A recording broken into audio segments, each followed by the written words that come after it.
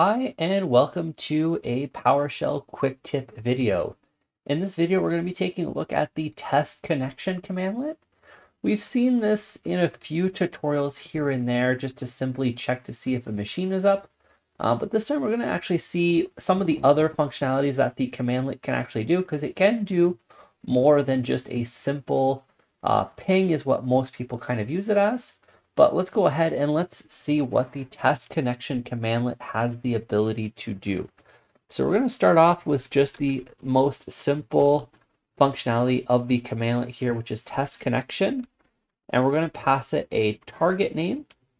And I'm just going to pass it one of my servers here, so we can actually just do JP hype v to 2022. And if we go ahead and we run this here, we will see that it does do a ping, and it does do it 4 times. So the first thing that we can actually do is we can actually add a count here. So if I do a count of 1, it will only do that test once. I can also do a test of 10, and it would do that test 10 times. The default is 4. So that is something to keep in mind, but we can do multiple tests. So that is fine. And there is also the option of repeat here, which if we go ahead and we run this, it will run the tests. And as you can see, it just keeps on going. Even though we didn't specify a count greater than 4, it will actually keep going, and it will keep going until you tell it to stop. And you can simply stop it by just holding down the control button and hitting C.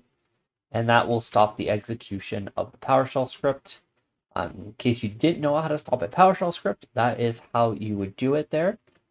So these are some neat little options that we can add to our TestConnection. We can also TestConnection on multiple endpoints here. So what we can actually do is TestConnection, target name, and we can actually do JP hype v 2002. 2022. We can also put in like google.com. We can also put in facebook.com. And if we go ahead and we actually just run these, we will actually see. So the first test is testing the JP hype v. Then we're testing Google.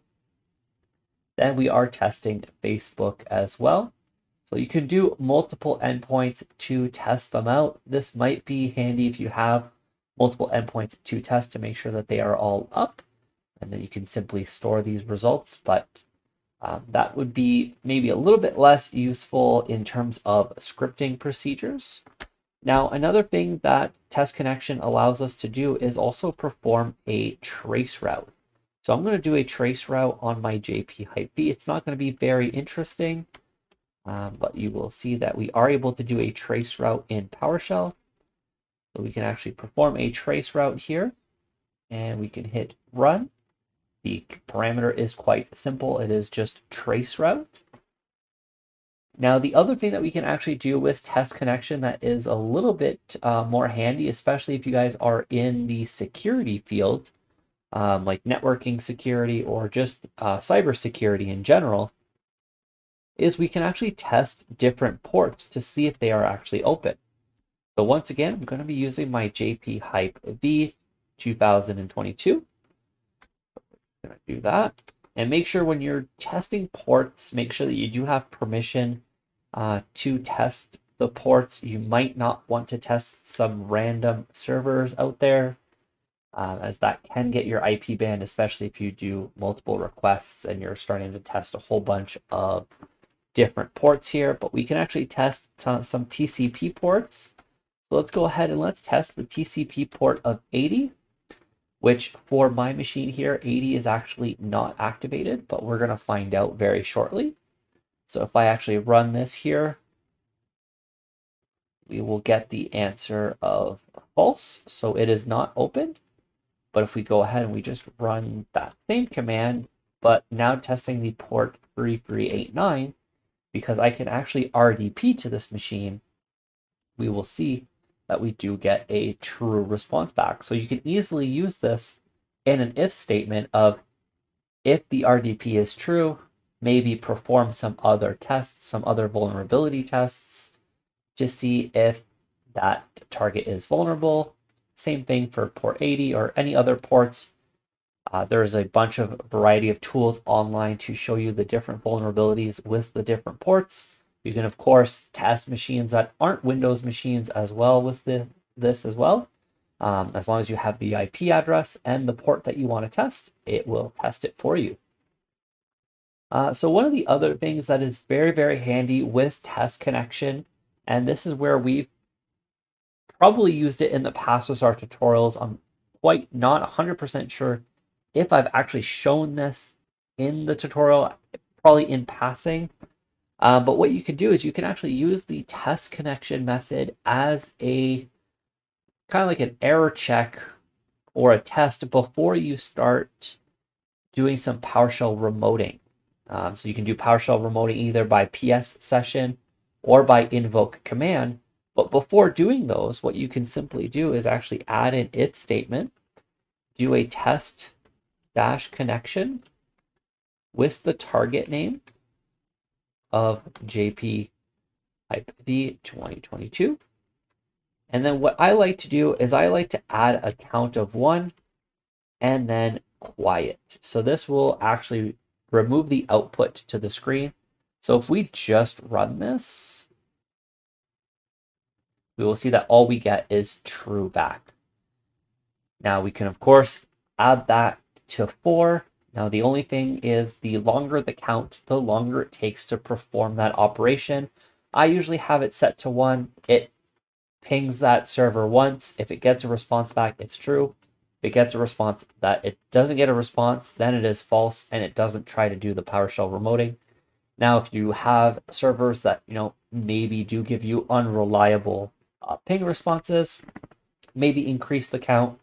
I usually set it to 1 just to make it a little bit quicker. And then we can do an open and closing curly bracket. And then here you can simply put your new PS session with the computer name of JP-V 2022. And then just pass it a credential of administrator. And if we go ahead and we run this, so it will actually test the connection, figures out that it's true. It is now prompting me for my credentials. So I can go ahead and put that in here. And that will work.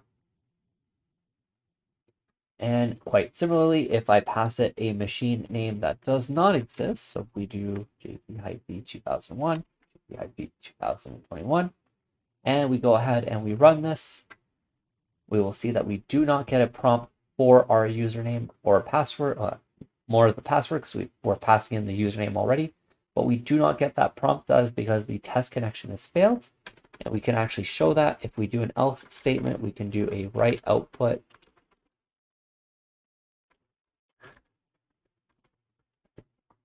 Could not connect to the machine. And what we can actually do here is put a variable. This is what I would typically recommend. So let's create a variable of the server name. Let's put JP-V 2021. And all we're going to do is we're just going to paste this everywhere here. And now all we have to do is run this.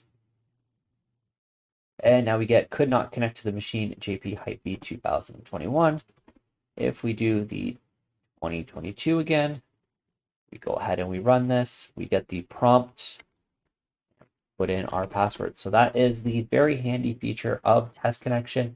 You can actually use it to check stuff before you try to do your PowerShell remoting. And this way you kind of just remove the error of not being able to connect to the machine that way. So that is really the most useful parts, at least that I use TestConnection for. Myself is testing the ports, trace routing, doing all these sorts of different counts and different pings. And also I use it to kind of just validate the ability to connect to the machine before connecting to it. That is pretty much it for this video for the TestConnection quick tips video. If you guys have any commandlets that you guys would like to see in this video series, please let me know in the comment section down below and I will do a video on that commandlet. If you guys have specific parameters you guys want me to deep dive into, please let me know those as well. If you guys have any comments or questions, please let me know in the comment section down below. As always, please hit that subscribe button, hit that like button, also hit that notification bell to be notified when that next video comes out, and I will see you guys on the next video.